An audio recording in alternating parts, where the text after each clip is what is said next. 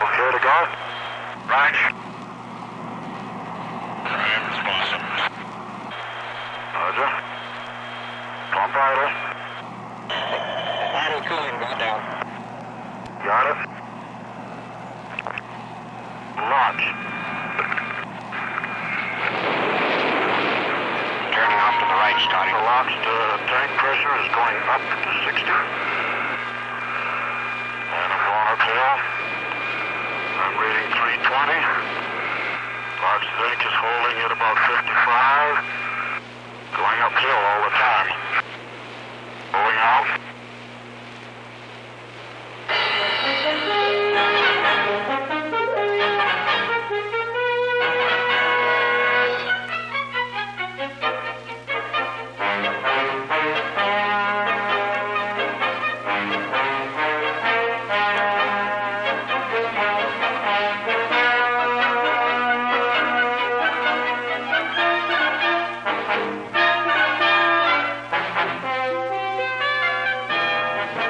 This vast, flat glide to the lake bed became a routine sight during 1960.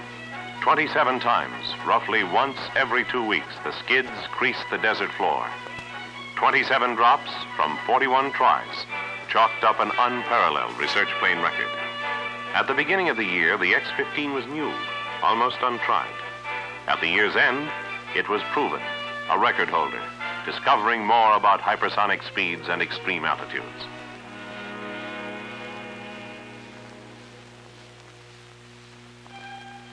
January saw the #1 airplane make its final qualifying flight. Delivery to the Air Force and NASA started a new crew on acceptance check and pre-flight readying. Joe Walker, chief research pilot of the National Aeronautics and Space Administration, was the first to show that the X-15 is not a one-man airplane. At this time, 2 X-15s were flight ready. #1 was involved in the Air Force NASA program to take the airplane with its present engines and push it to the limit of its abilities. And Joe Walker's first flight denotes the start of this research phase. The #2 plane was still being flown by North American for investigation of stability, control, flying qualities. 2, 1, 3.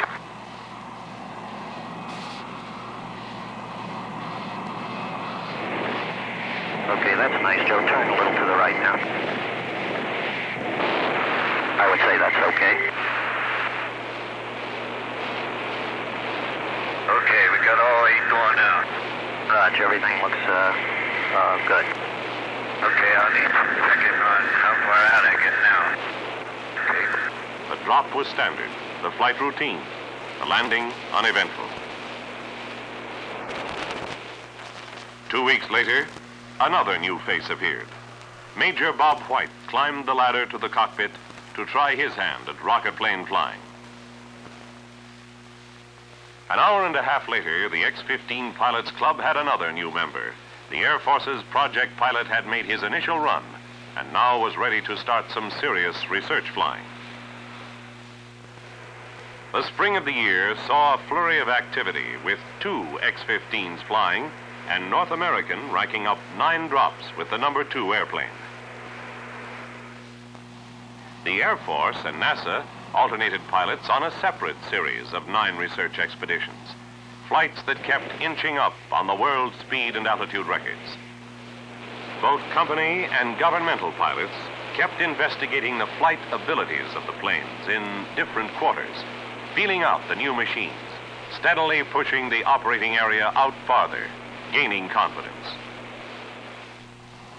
All flying during this period was done with the XLR-11, the small engine package. Its thrust of 16,000 pounds was adequate for early investigations, but everyone was waiting for the big engine. The XLR-99, a brute that would blast out nearly 60,000 pounds of thrust to drive the plane to peak speeds and altitudes. This engine is installed in the 3rd and last plane of the series, which has always been slated to be the test bed for this new power plant. And Crossfield uses his time in between flights to ring out the installation. Preliminaries are out of the way, and this run will be one of the final before flight.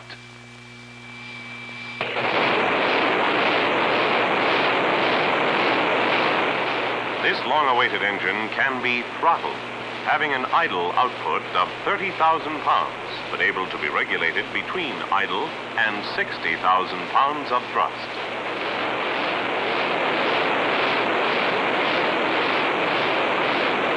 Today's runs are the climax of a long series of tests proving the installation. After this start, they're ready for flight.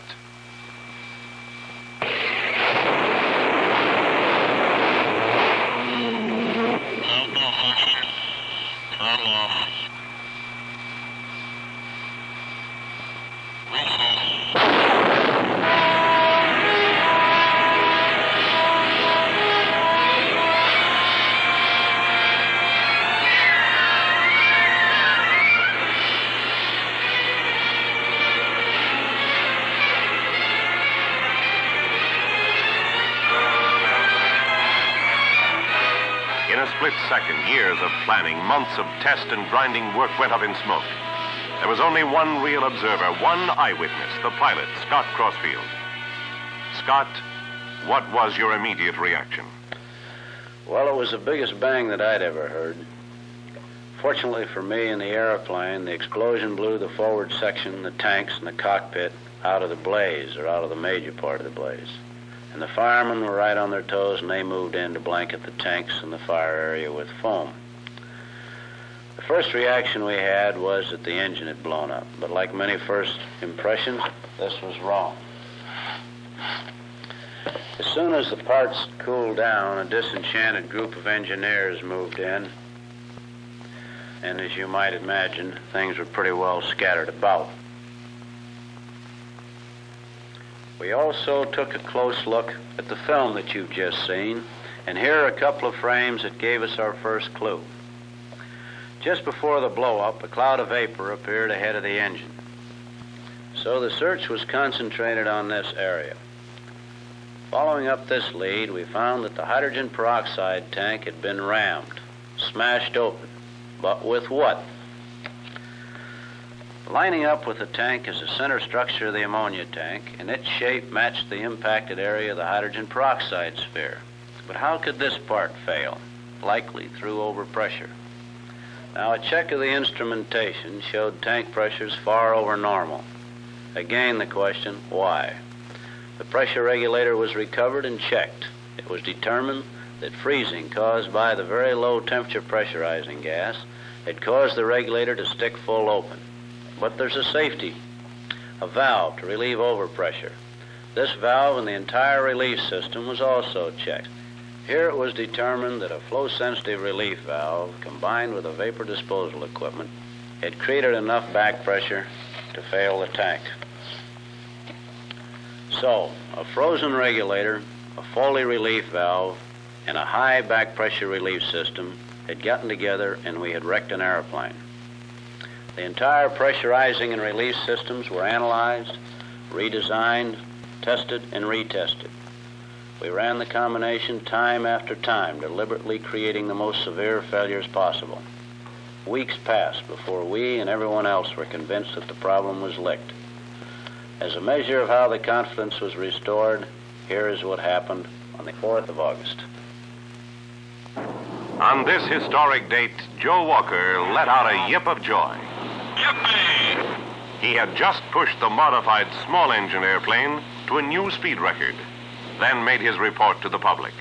Joe, how does it feel to be the fastest living human?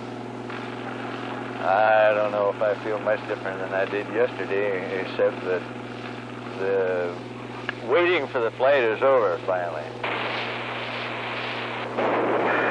at 165. Quarterback area, Joe. Roger. Gyro look good? Your boy. Push over. Go. Burn out. +3+. You made it.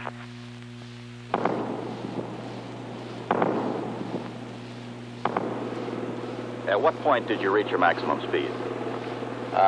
If you noticed the vapor trail from the engine, at the instant it cut off, that was the point at which I reached the maximum speed. Now, what was your altitude then? Around 66,000. How long were you going that 2,150 miles? Just 1 instant. Then, on the 12th of August, just 8 days later, Major Bob White was up before the cameras after his 136,500-foot record-breaking altitude flight. The flight today offered, I would say, no problems, and nothing that could be considered a limitation as far as man's ability to fly an aircraft. Pull up. Roger. Right on the track. Your angle looks good, Bob. Sure going up. Pass 9. Once I pitched up and reached the highest climb angle, I was very definitely impressed that I was going, well, almost straight up. Of course, it wasn't straight up, but it appears to be that way from the cockpit. Got you coming up on 10 now. Okay. Angle's very good. Going through 11 now.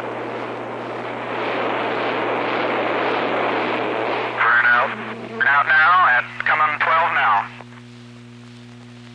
Got 12.6 and 13. Very sensitive. That's still good. Fantastic up here. What you see at this altitude impressed me as being the most dramatic point of flying at over 130,000 feet.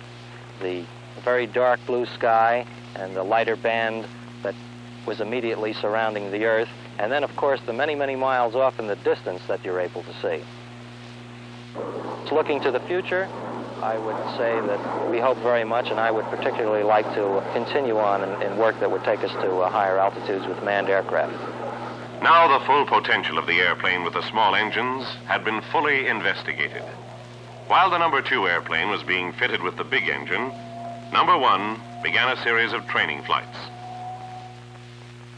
The full crew was now given a chance to try its hand at piloting the research plane. Commander Peterson, the Navy's representative, was the 4th man to ride the X-15. He made 2 flights in early fall. Then Jack McKay, NASA research pilot, took his first ride at the end of October. Captain Rushworth, the Air Force backup pilot, was next to show his skill at rocket plane flying. NASA pilot Neil Armstrong's last 2 flights closed the year. Training flights filled the gap while the number 2 was being given a complete checkout with the large engine.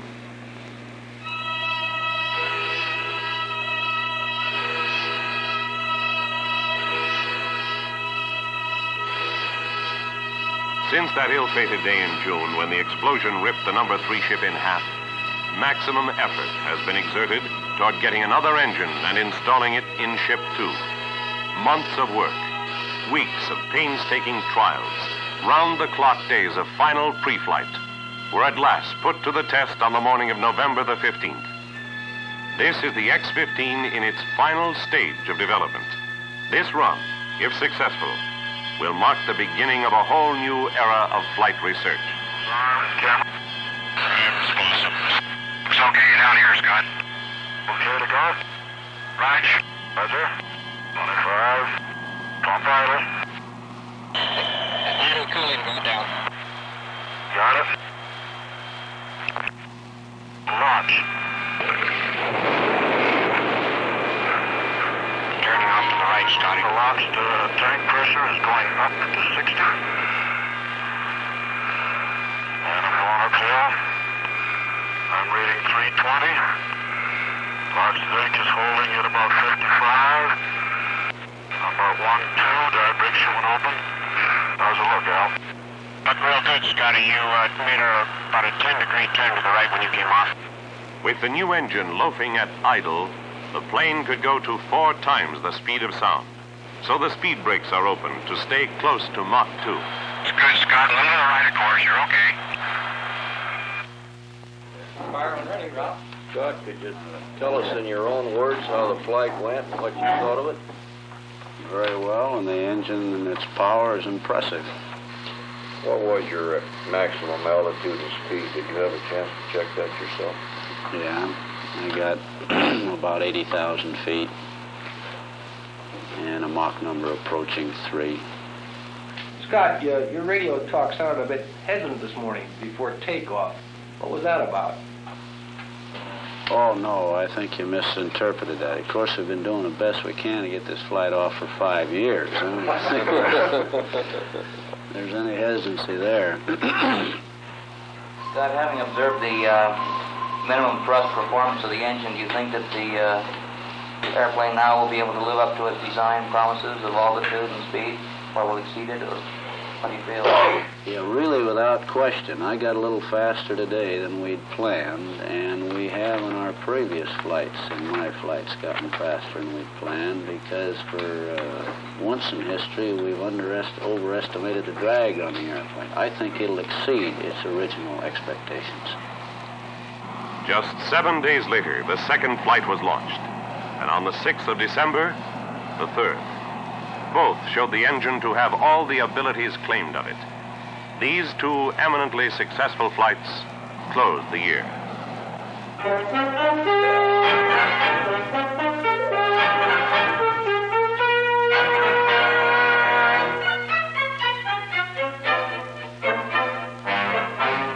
But the story of the X-15 stands not in the past, but in the future, when every flight is a record breaker, when every trip away from the B-52 is an unparalleled research mission. Human hands will be learning a new skill to thrust deep into unexplored areas, capture vital information, then settle to a safe return from that twilight land standing between Earth and space.